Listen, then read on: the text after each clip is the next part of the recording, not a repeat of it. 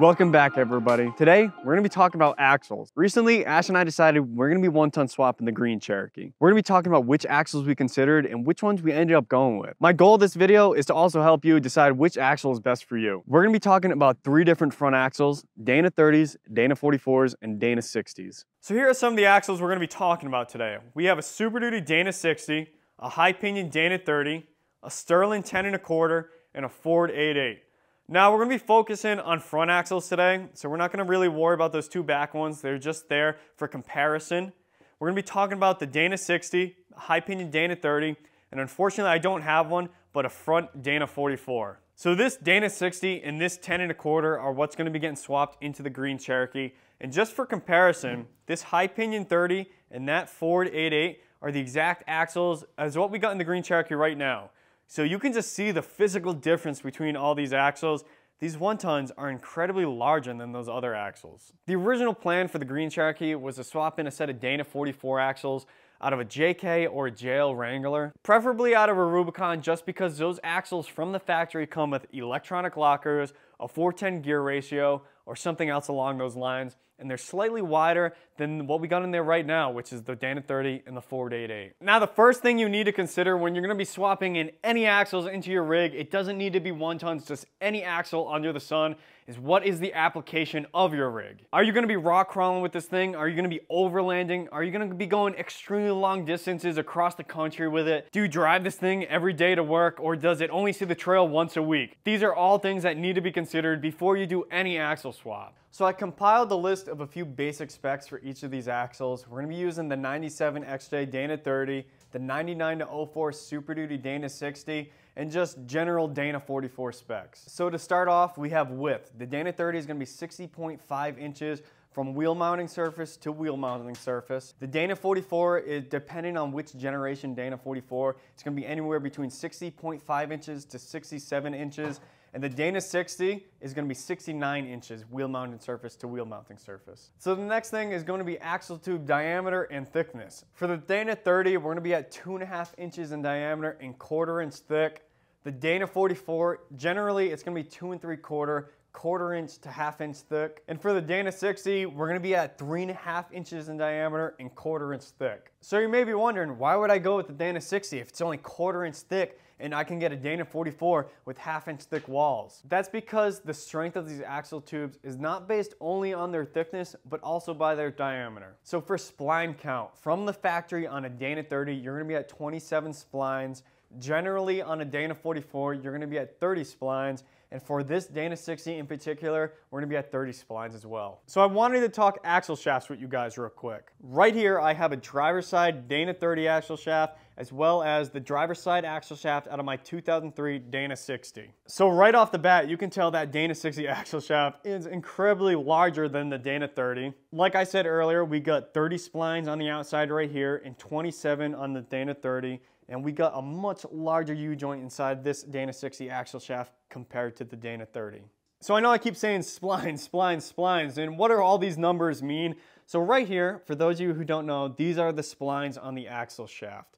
They're basically ridges on the axle shaft that transfer the torque to the wheels. The number of splines on the axle shaft directly relates to the diameter of the axle shaft as well. More splines means it's going to be stronger due to the surface area and the larger diameter of the axle shaft. In my experience, something that plays a huge role in deciding which axle to choose is whether or not the axle has selectable hubs. From the factory on a Dana 30, you're not going to be seeing any selectable hubs. I believe there are some aftermarket kits out there where you can swap selectable hubs onto a Dana 30 though. For Dana 44, depending on which generation you choose, it may or may not come with selectable hubs, so that's something to keep in mind. And for our Dana 60 in particular, it does come with selectable hubs. For a good example on selectable hubs is my old solid axle swap Chevy.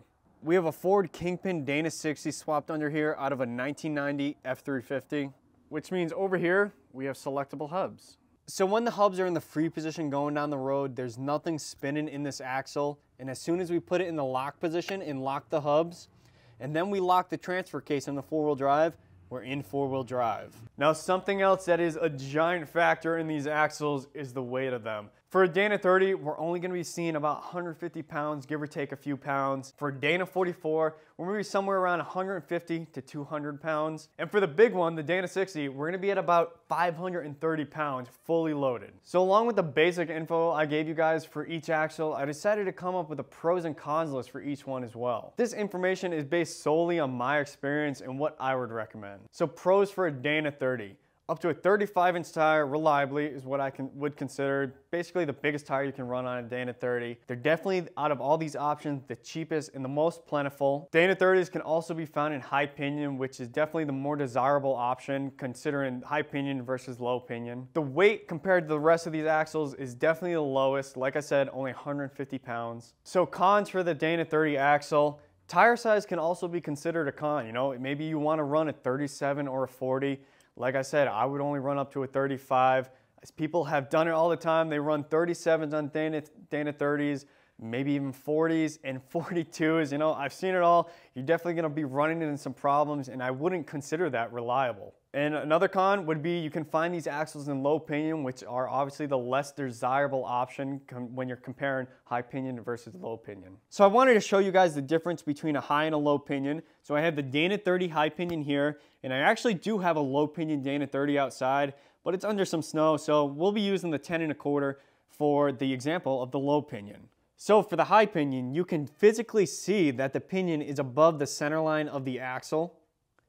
And for the low pinion, you can see it's below the center line of the axle. So here's another good way to put it, or another example, if you will. I have an old ring gear out of a Dana 30, and then an old pinion either out of a Dana 30 or an 8.8. Not really too sure, but it's fine for the example. Here's the center line of our diff, or our axle.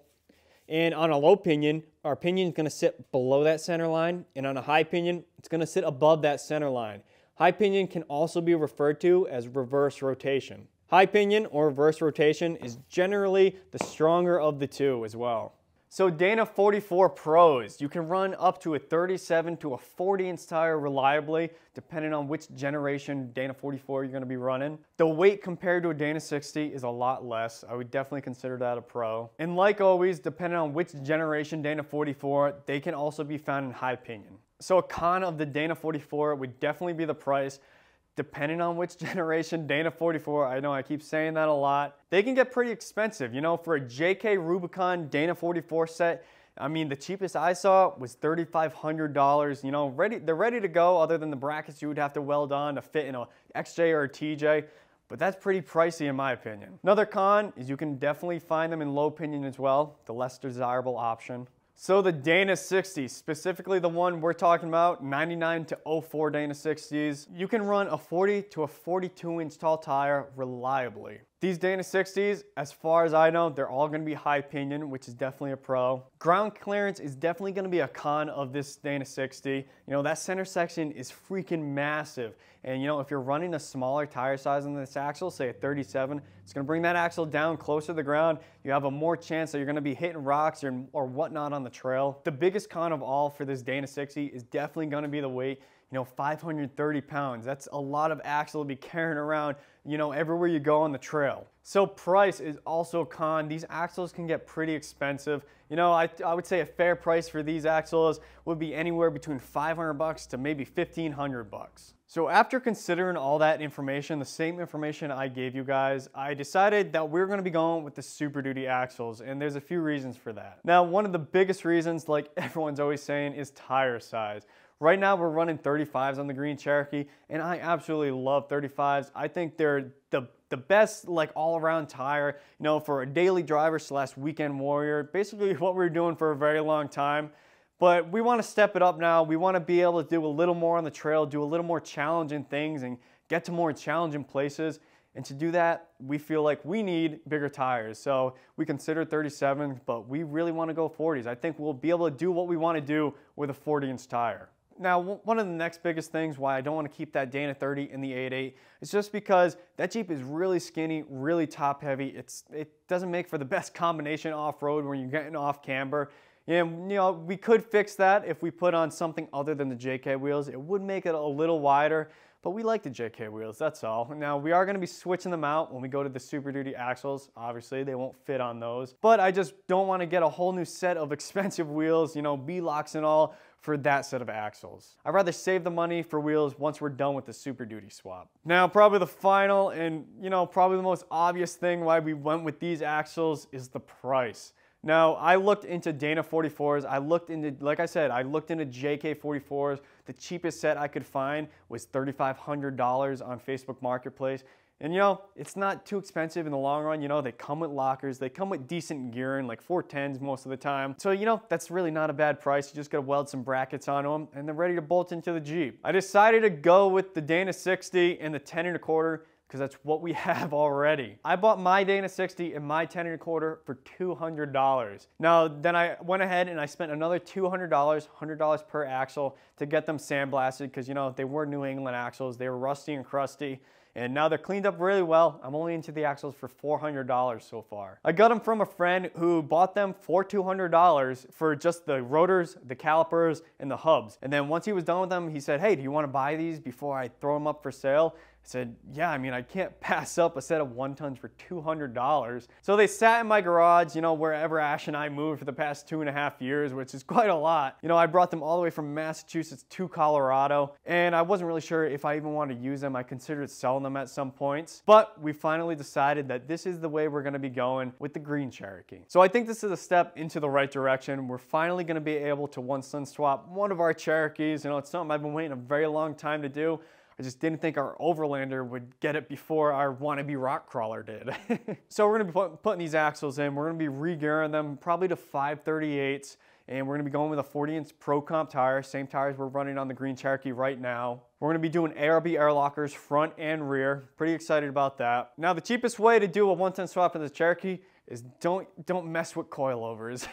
Don't put coils in the rear either. Just keep it leaves in the back, coils in the front. So that's what we're gonna be doing. We're gonna be putting a really nice set of Alcon leaf springs in the rear. It's a shop that's local to us. They custom make leaf springs, and I've seen their work. They are incredible leaf springs. I cannot wait to get my hands on some and get them under the green Cherokee. Now, we're not gonna be changing the height of the Cherokee all that much, maybe an inch or two higher than it is to fit those 40s, but mostly what we're gonna be doing to fit 40s underneath the green Cherokee is install a set of notch custom fender flares. Now, these are fender flares that a lot of people have. They're pretty expensive. You gotta do a lot of body work to get them to fit onto your rig. You know, I've seen plenty of Jeeps with these notch custom fender flares on them, and they look freaking amazing, so I'm pretty excited about them. Now, I think that's all we got planned for the green Cherokee as of right now. You know, this process is gonna take a while. We're gonna do it as money allows, basically. You know, we're not gonna go broke buying all the parts right now for it. We're gonna be recording the whole process of this, all the 1-ton swap process. It's gonna be right here on YouTube. So our whole idea for this video